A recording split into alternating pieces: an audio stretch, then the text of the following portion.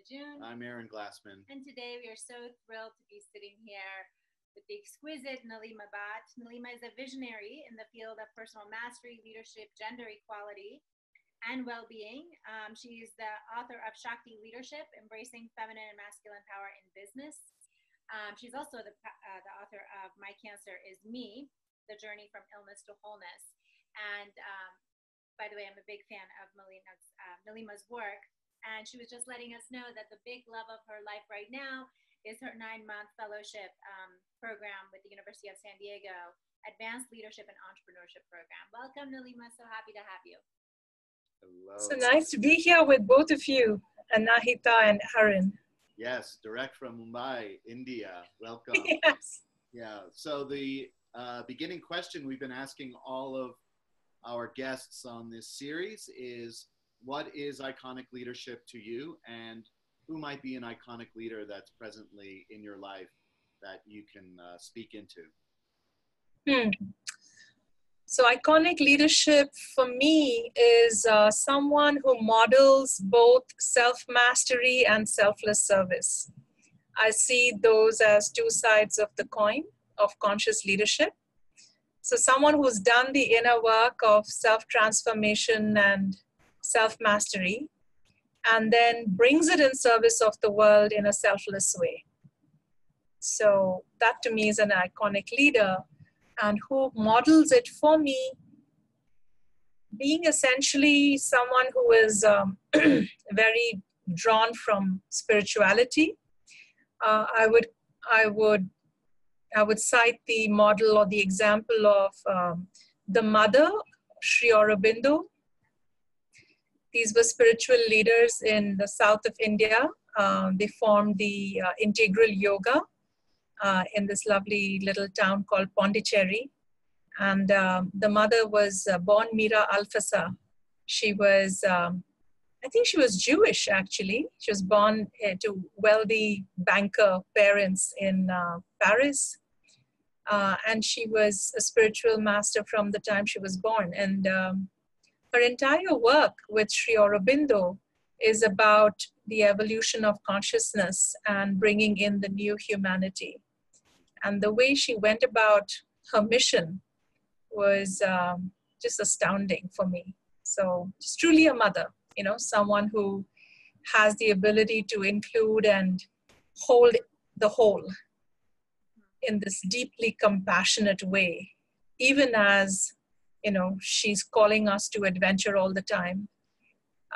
In fact, the message of the day on my calendar says, the future is for those who have the soul of a hero. Yeah. How does one know that they've obtained a certain level of self-mastery? How is that defined for you? To me, it's defined by the quality of presence that they're able to hold. And of course, very, very, very few of us are enlightened. So we're not going to be in this wonderful state of presence 24/7. But as long as we can hold it more than we lose it, I would say we're doing well. So the ability to be present is a state where you have nothing to defend, you have nothing to promote, and you have nothing to fear. And you're just standing in your spine and you're with your breath, and you're just available to each moment. So to me, that is a quality of sufficient self-mastery, where you don't let your thoughts take you over, you don't let your emotions take you over, and you know how to ride them. You know how to disengage from them, even as you get triggered, You can catch yourself and step back and return to that place of equanimity or centeredness. So to me, that would be a sign of self-mastery. And how does one get there? Practice, practice, practice. Practice, practice, practice. What are your practices, Nilima?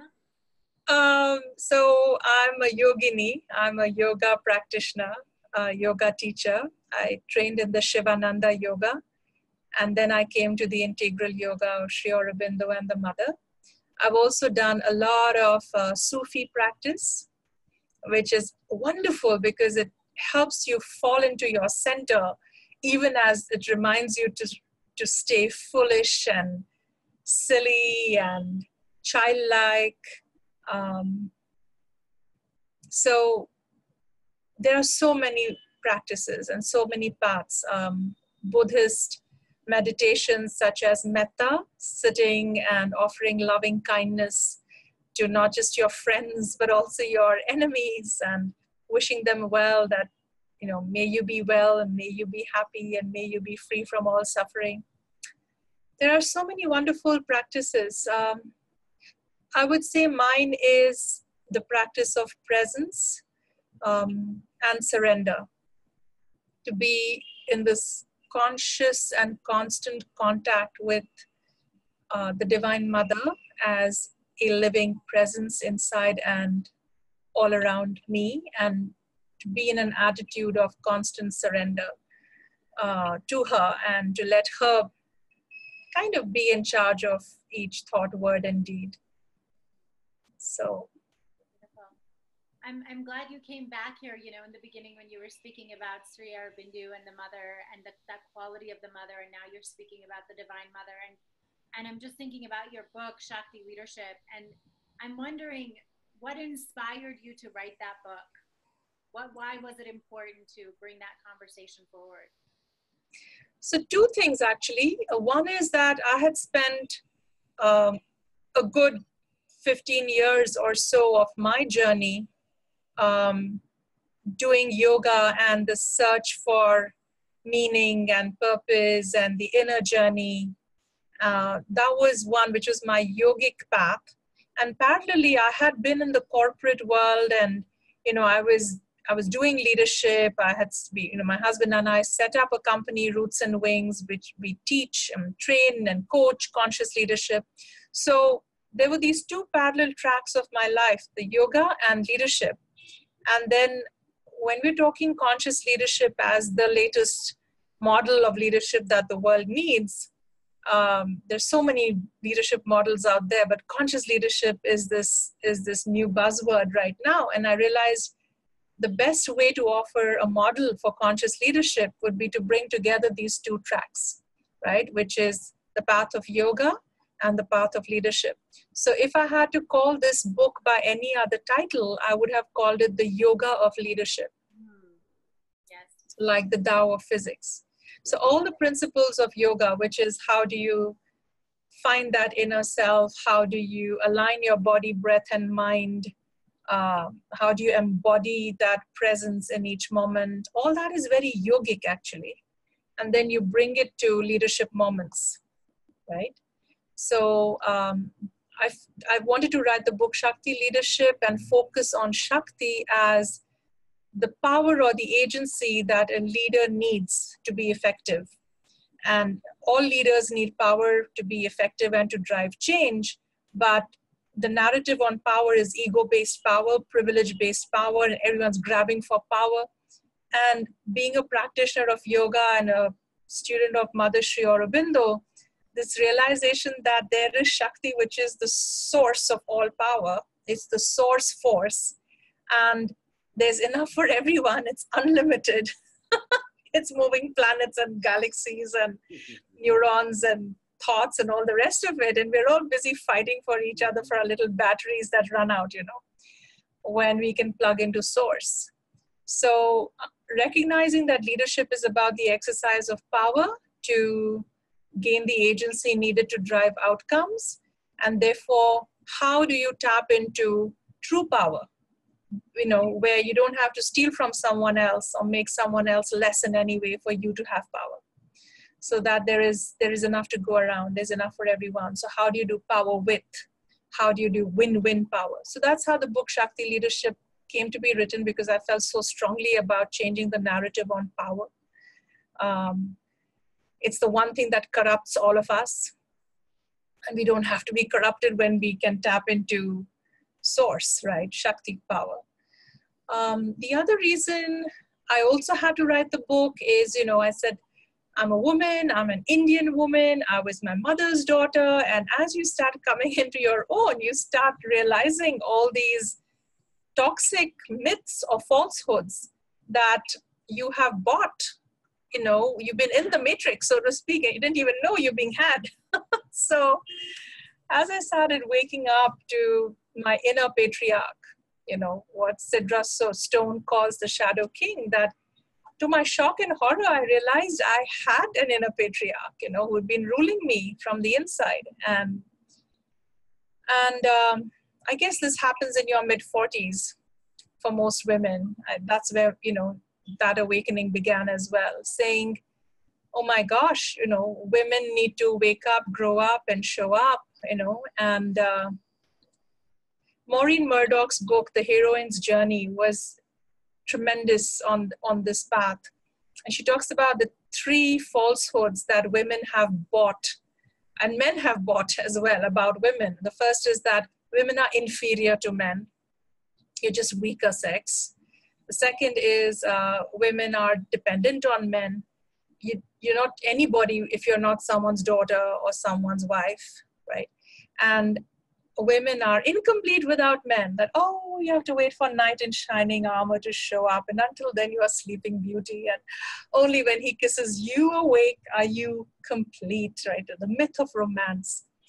And these 3 myths have kind of held women down and given us that inferiority. So it's not serving us, it's not serving the planet, and it's causing major trouble at this time, that the loss of the feminine, because of having been undervalued and devalued and repressed and suppressed and, you know, worse, you know, kind of systematically obliterated out of our culture and our psyche across the planet. It was just shocking when I woke up to these things, and I said, you know, wow. And then there's Shakti, right? Who's like the source force of it all, you know, everything at the end of the day bows at the feet of Shakti to get power. And so women need to come into the understanding of what true power is. It's a creative force, and therefore it is feminine. And this feminine power needs to be brought back into leadership and into culture, not just through women, but also men. So it's regardless of gender. So that was the other reason to really talk to women and say, it's time for you to come into your own and to claim your true power, because the world is going to go down without it, you know, if you don't bring it to the world at this time. The world is in a crisis, and it's only going to be restored to balance by women waking up and bringing Shakti to the world, and men too. But women, because of the inequality, need to come back into the economy, the ecology, and technology, and the peace process, and they're needed everywhere. So that's why the book, Shakti Leadership. So it was written for both men and women on how to become whole and conscious leaders, integrated, balanced leaders. But I think it speaks more to women for precisely all the reasons that I called out. When you speak about, you know, women really stepping into their power and leading from that true place of connection to power and Shakti, what are you finding is the thing that might be in the way for most women? For women? That same inner patriarch, you know, the unconscious bias that people are talking about, much of it comes from the conditioning inside their own heads, you know. It's thousands and thousands of years of conditioning that's come from mother to daughter to mother to daughter, right? So don't succeed, don't outshine your man, you know, stay in your place, play small, serve, sacrifice, you know.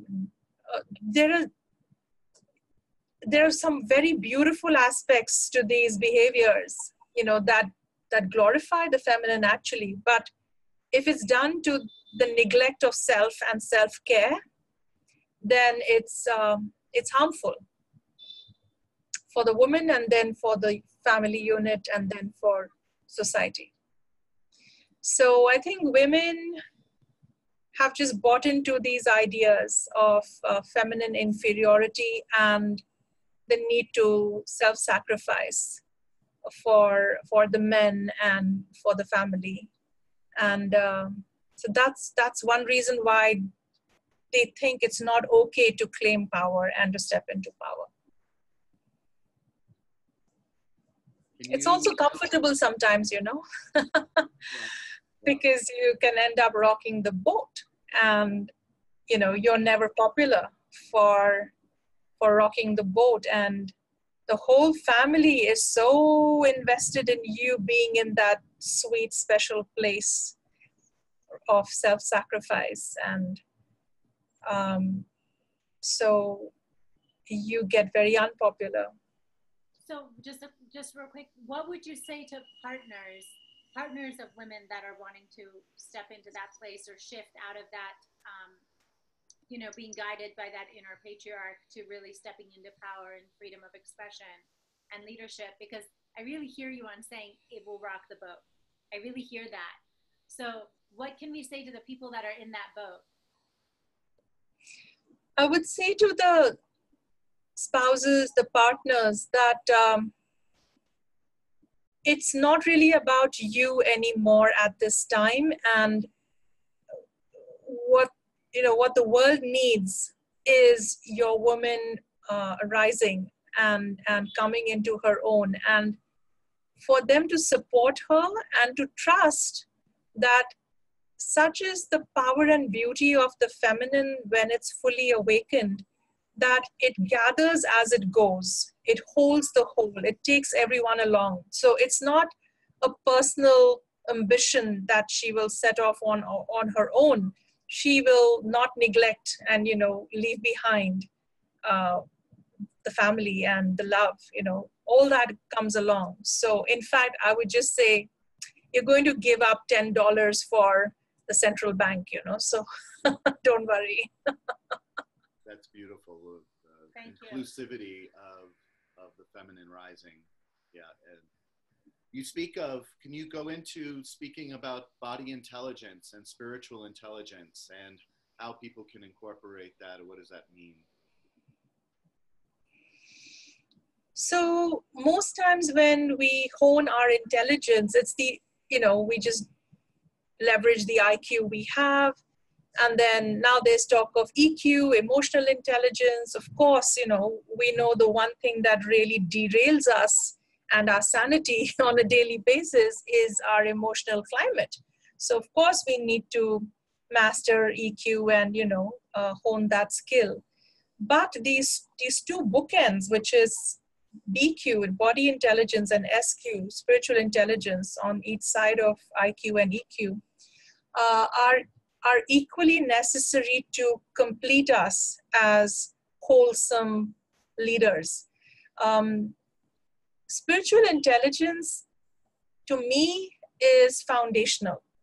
That you can't really get to good EQ if you don't first have a sense of self that is deeper and beyond personality and ego, which would be your spiritual intelligence, your spiritual self, that is your higher self, that knows and has a sense of meaning and purpose beyond self-interest, right? So until we can have a sense of connection to something deeper and beyond the mini-me, we can't really be showing up in that selfless service way in leadership, right? So to me, spiritual intelligence, also in leadership, it's always about dilemmas, values dilemmas, right?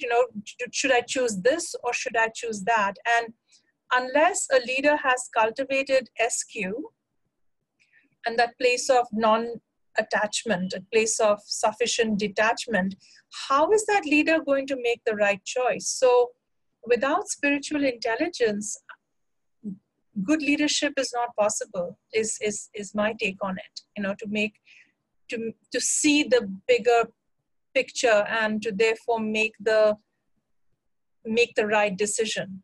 So you need spiritual intelligence for that.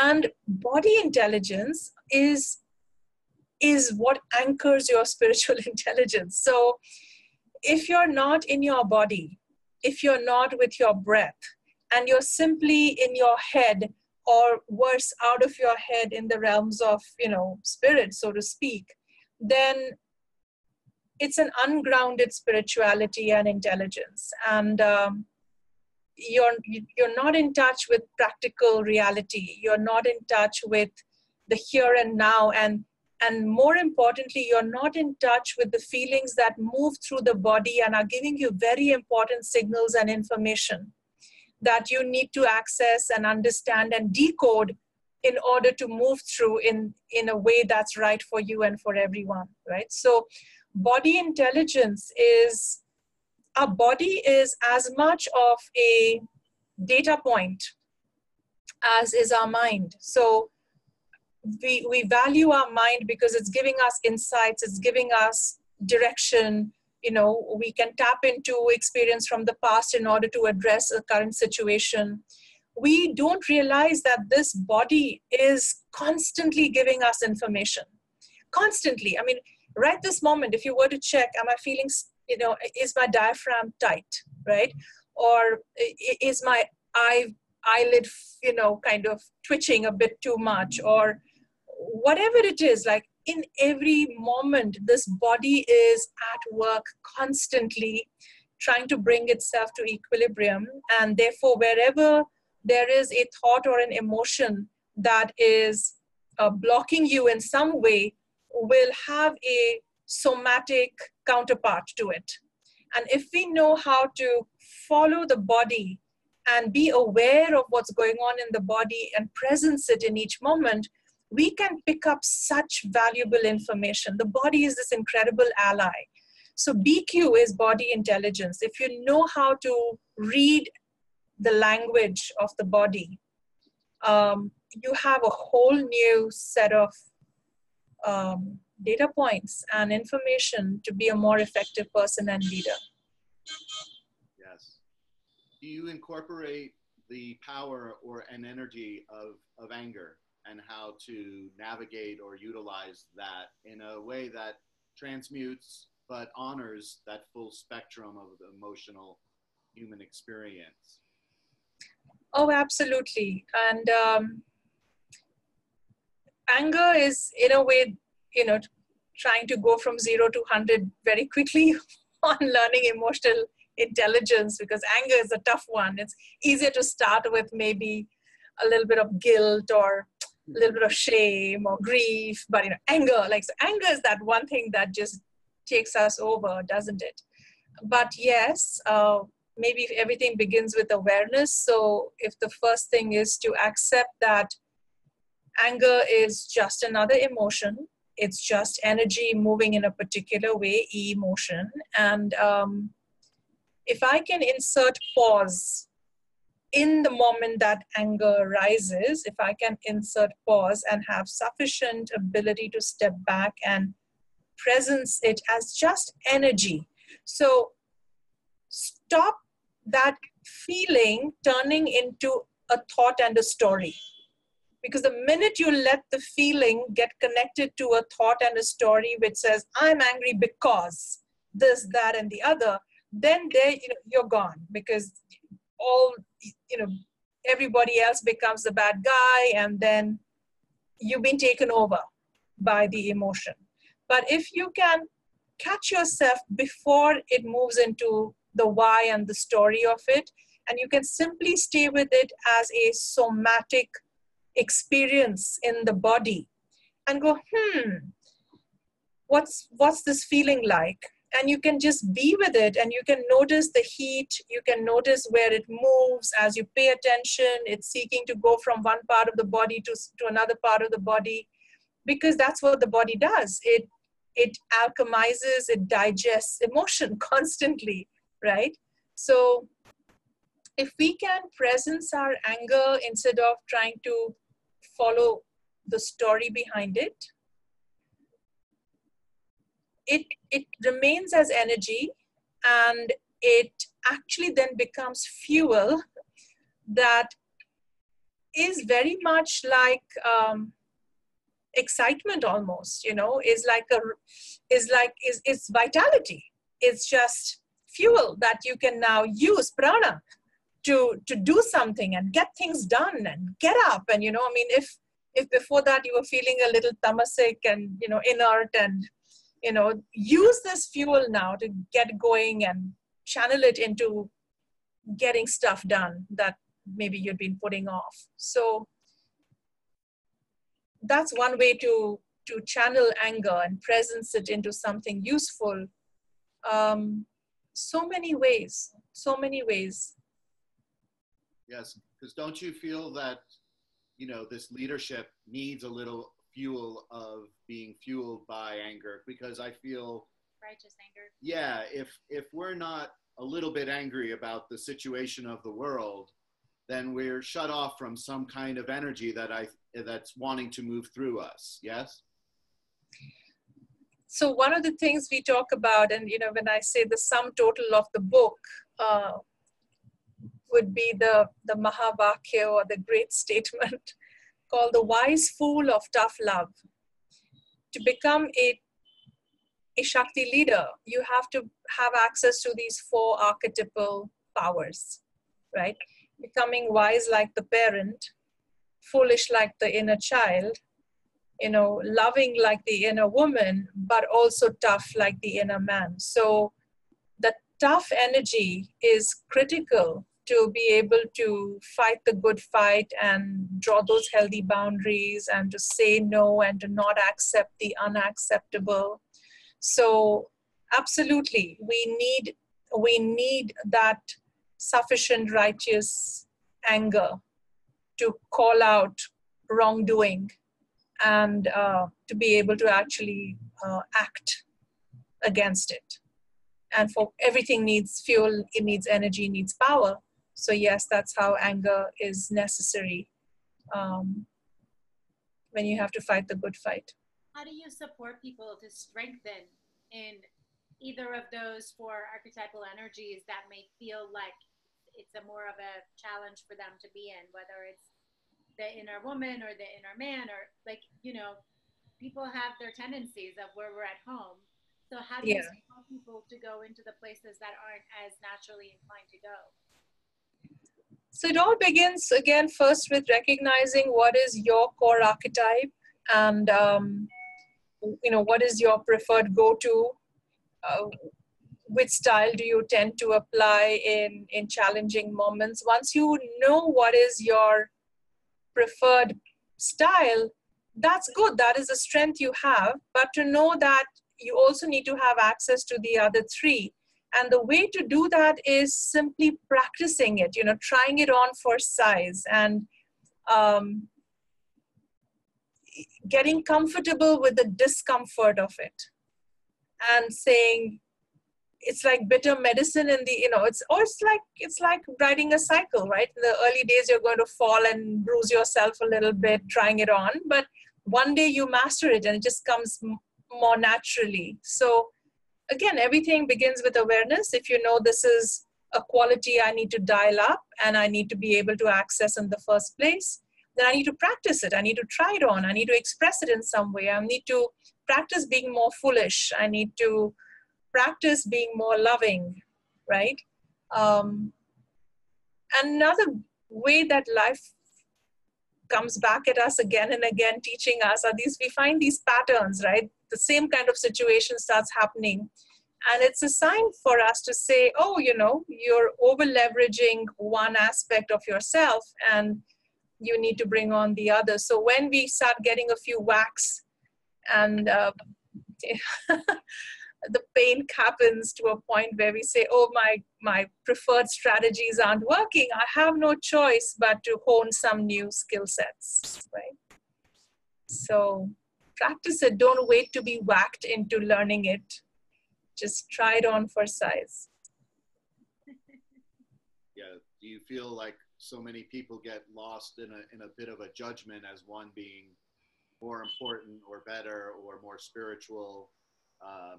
So perhaps practicing non-judgment or letting go of judgment around all those archetypes. Oh, yeah. I mean, when I talk about the polarity map in the book, you know, and I apply it to myself, for me, my healthy feminine is compassion. I have the capacity for compassion, and it's my antidote to my unhealthy masculine, which is judgment. So, you know, it's so easy to judge, right? We're constantly judging, and a part of us, without even thinking about it, is assuming we are so perfect that, of course, everyone else is imperfect and wrong, right? So our default is to judge. We just unconsciously judge. And so now what I do is I catch myself when I find myself judging, and I move across to the healthy feminine side, and I bring on compassion, which is a quality I do have. So, you know, recognizing myself in that behavior sometimes. And yeah, so practicing non-judgment, a good way would be to apply active compassion, actually. You know, it's like, but for the grace of God go I, right? But therefore, you know, see that this thing that could be me too. Similarly, self-care is my antidote, my healthy masculine for the unhealthy feminine, which is getting needy and dependent, and, you know, so, which is again something I could judge myself for or judge others for. And then to bring myself to some self-care or coach others to do their own self-care, model it for others. Yeah. Thank you. What do you feel like the world needs most right now to support us through birthing ourselves through this crisis point?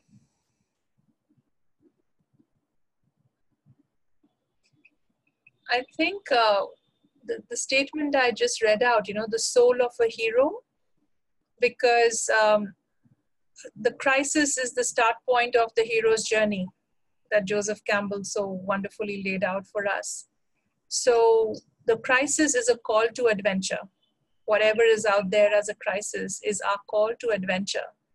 And so each of us needs to find our inner hero and to accept the call to adventure and accept the call to the journey and put ourselves in that discomfort and let go our comfort zones and familiar terrain and be willing to die in some way. Be willing to release and let go outdated modes of being and functioning, shedding skin.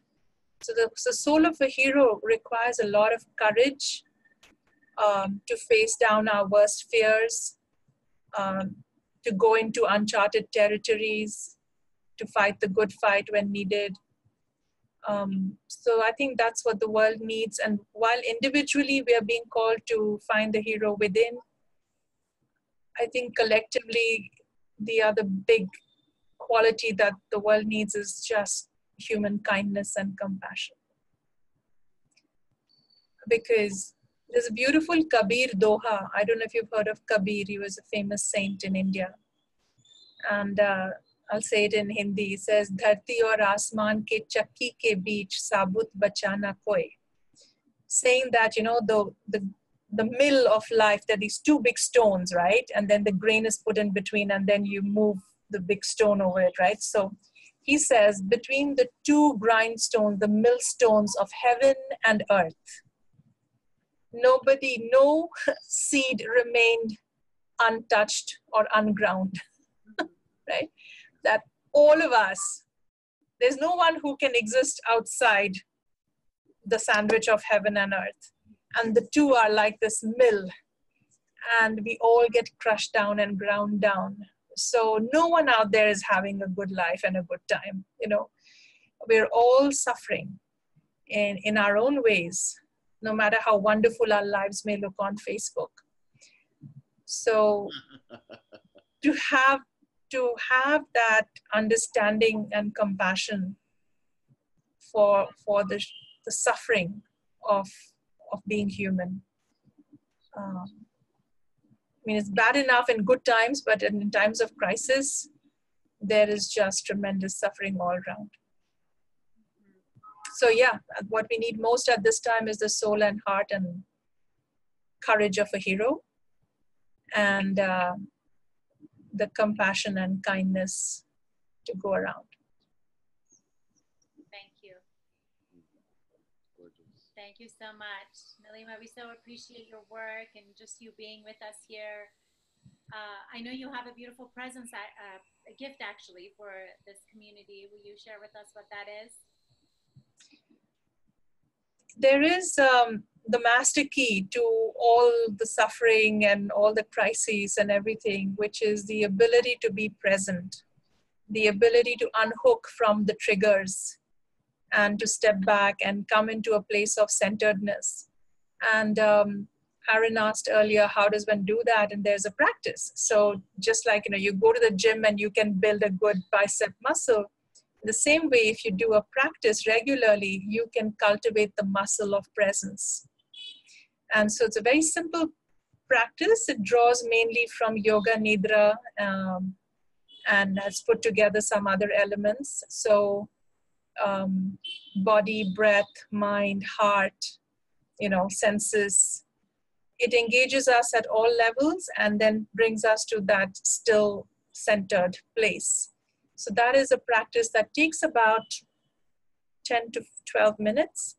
And I've recorded it like a guided meditation, if you will, like a mindfulness practice. And I highly recommend you do it daily for 21 days, 42 days, because they say that's what it takes to build a habit. So how can we make presence our default state? How can we make it a habitual state instead of something we try and reach for once in a while? So, you're welcome to practice with the audio as often as you can, at least once a day, I would say. Thank you so much. It's a beautiful gift. Yes, we so appreciate you. We so appreciate you being with us and everyone who's been tuning in. This is such a potent and deep dialogue, so we know that you've enjoyed it, and just lots of deep gratitude. Thank you for being up late in Mumbai. I know it's late. Thank you for being with us today. Yes. Thank you both for the amazing work you're doing with this wonderful summit. Yeah. May it benefit many. Yes. Yes. Thank you. Bye-bye now.